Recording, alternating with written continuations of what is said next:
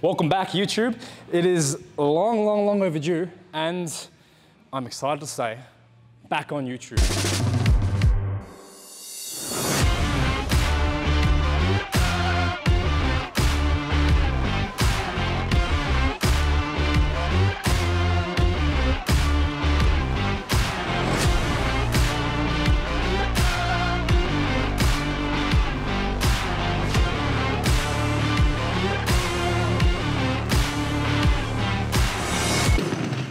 Looking around, you probably see I'm in a brand new space.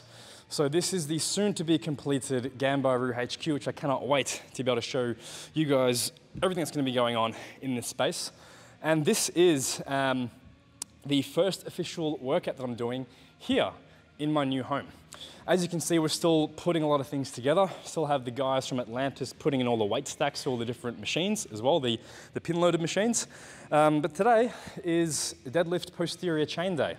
And this is the first time that I've touched these barbells, I've touched these weights in about 5 years. Because I used to have this same kit set up in my garage years ago. And my goal was way back then, 5 years ago, say I want to be able to create a space where I can train, where I can create content for you guys. And it literally took 5 years of developing social media, of interacting, creating content, and traveling the world to be able to get to a position now where I can say to you guys, welcome to my home.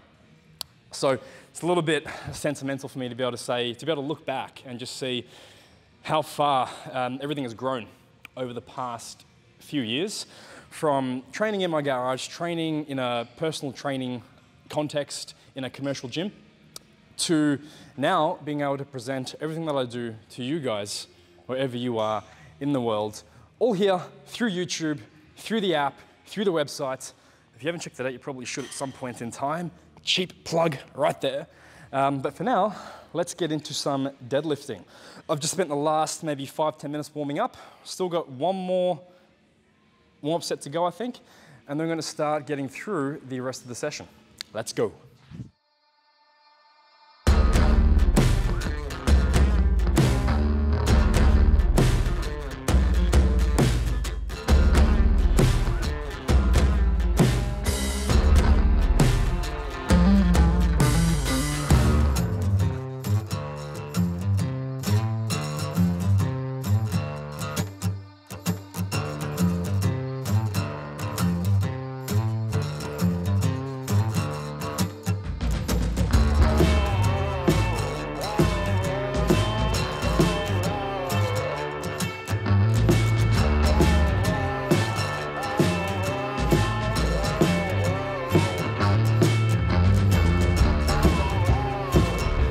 All right, exercise 1, block pulls.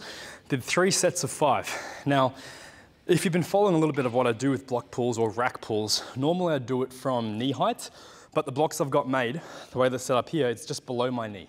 So today is my first time using it at this depth in about 4 months, and I'm being a little bit more cautious with my loading, just to make sure that when you explore these new ranges of motion that you're unfamiliar with, you don't overshoot. So I did this weight last week at knee height, so a shorter range of motion, which I honestly prefer a little bit more. But again, work with what you've got available to you, and nothing wrong with going below the knee. Big question I get is, why do I do a rack pull or a block pull with limited range of motion? From a muscle building standpoint, you're not actually going to get a humongous muscle building stimulus from rack pulls because of the short range of motion, and also because of how, as you reach that lockout position, you've got very good leverages to be able to shift that weight.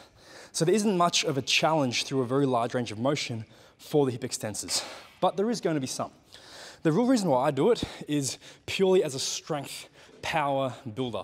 It's probably the only exercise that I really do in my entire training week that's purely focused on strength and less about stimulating muscle mass for hypertrophy or for growth, which I think is a very important part to keep programmed into your training from time to time. The reason why I do the restricted range and not a full deadlift is because by going the shorter range, I still get sufficient stimulation through my hip extensors, my glutes and my hamstrings, without overtaxing my erectors. Because through the rest of the workout and through the rest of the week, I'm doing a lot of axial or spinal loading work, and I want to do whatever I can to preserve my low back and my spine for the future workouts. I also do a lot of Brazilian Jiu-Jitsu, and part of me trying to preserve my fatigue for that is also going a limited range of motion here. Because again, range of motion is limited not to let me lift heavier weights, but more so to get the stimulation I want without fatiguing other things like my lower back too much. Because I do find when I go a floor deadlift, I get a similar response out of my glutes and my hamstrings, but I also start to fatigue a lot sooner in terms of the weeks doing this program through my lower back. And that's where injuries start to creep in. Exercise number 2, we are doing T-bar row, so a chest-supported T-bar row. When it comes to choosing row movements, I prefer to do something supported, like a chest-supported row. Typically, I go for a T-bar or a machine option. I just don't have any of the other machines I'd like to use at the gym just yet. Reason being, you don't have to worry about balancing, bracing, or supporting yourself because the machine does it for you. If you're doing, say, a barbell row, you're always going to find that your low back or your hips start to fatigue first, well before your lats or your upper back muscles have really fatigued, especially if you're doing them second after doing something like a deadlift or a snatch grip rack pull. So, other thing I like about the T-bar row variation as opposed to a typical bent over row or a seal row or any other kind of dumbbell row is how the resistance or the weight changes through the range of motion. So when you pull up, you'll see that the weight draws in closer on the horizontal axis. So weight starts here. As I row up, the weight pulls in that way, which creates a bit of a drop off in the overall load. Makes it a little bit easier to reach that peak contraction. Typical barbell row, typical dumbbell row, you don't have that exact same drop off, and that ends up overloading the peak contraction, which, you know, it might be a good thing for your goals, it might not be. For my current program, my current goals, it's not a good thing.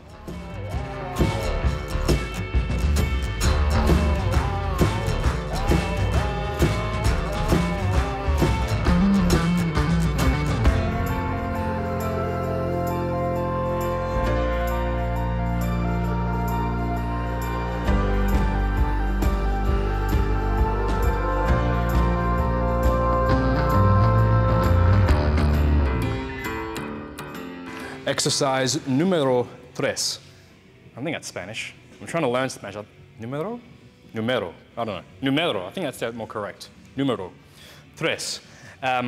A lat pull down. So, see, we got carabiners on carabiners. We got handles on handles. We're being super duper fancy just for you guys on YouTube. But in all seriousness, this slight change in positioning, this slight change in setup makes a world of difference in the contractile ability and the overall alignment for your lats. When you're doing a typical lat pull down sitting in the bench, because of where the cable tends to be set up, it tends to be really good for your upper back, for your mid back, for your rotator cuff, but not so much for the lats. So by changing positioning here a little bit, opting for a slightly wider grip but not too wide, this is almost perfect alignment for the lats to be pulling on.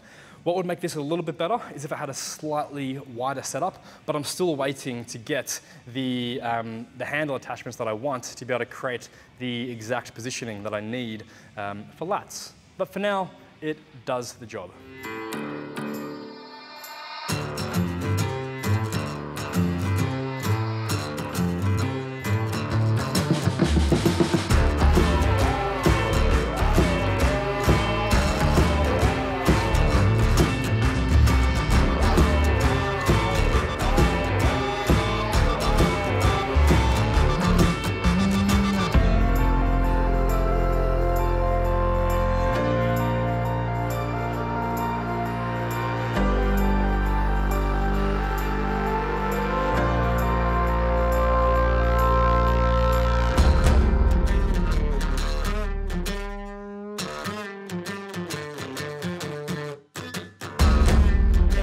All right, about 6 months ago, I was in Portugal on tour, and I came across this Nautilus piece. So this is a first generation, old school Nautilus piece from around, I think maybe the 70s. I tried it out and it was absolutely incredible. It's very different to your typical machine rear delt flies. It's all to do with the actual setup of the machine, the way that the pulley system works inside the machine. It's just perfect. They really got a lot of machines right well back in the 70s and 80s, and then they started screwing them up a lot when they started to develop them even more, and you lost a lot of these ideal mechanics. Anyway, I'm really excited to be able to have this piece in my home, in my gym, to be able to use. So you probably won't have this exact machine available to you, but if you ever come across it, use it. I really like that you get to use your elbows or your upper arm as the anchor point instead of using your hands.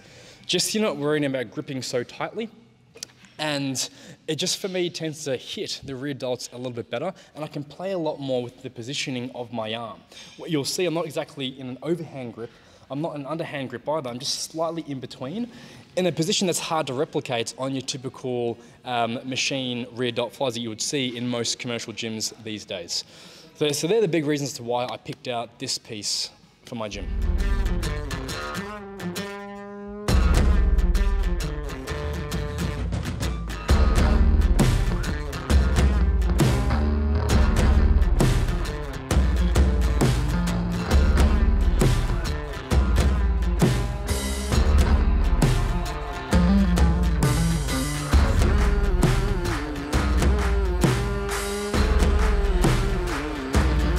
Biceps time, doing a standing converging, slight converging hammer grip curl.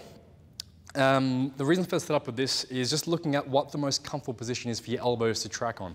So if you just stand with your arms by your side, if you bend your elbow, chances are the arm won't travel straight up in front of you like you're on train tracks. Instead, you're going to find that for most people, the arm tracks inward slightly, just like this across the body.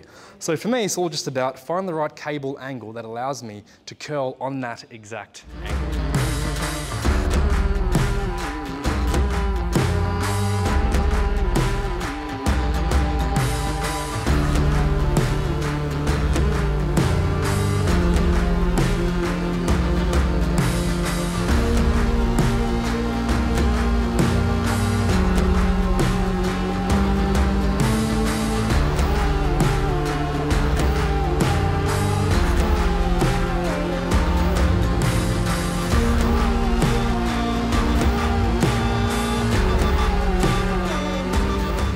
Final exercise for this posterior chain day is glute ham raises.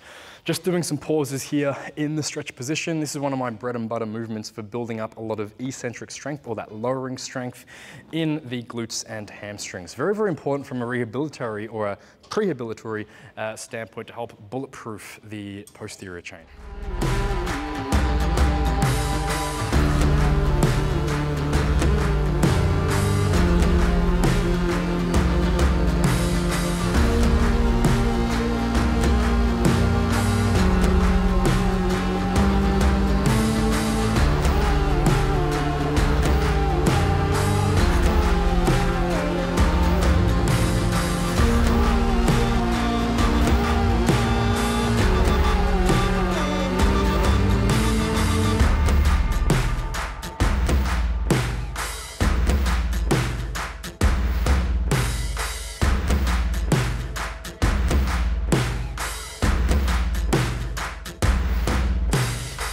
All right, guys, before we finish up for today's posterior chain session, I want to ask you guys, what do you want to see more of on this channel? Do you want to see more videos like this, training alongside me, going through my training sessions? Do you want to see more educational stuff, maybe breaking down different exercises? Or do you want to see more of those day in the life, lifestyle type videos?